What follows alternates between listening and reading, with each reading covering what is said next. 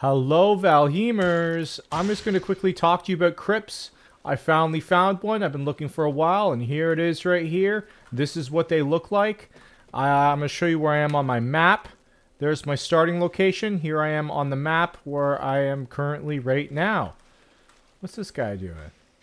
Attacking nothing. Alright, so this is the crypt here. Make sure you get yourself the crypt key.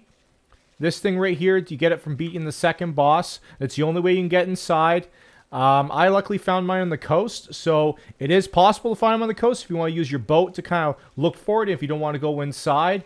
Though once you have the right amount of armor, it's not that dangerous in here. You're more dangerous if you fall into the water, if you get eaten by all these leeches. You see, look at those bloody leeches. But anyways, we're going to go inside, see what it's like. Here we go. And yeah, here we are.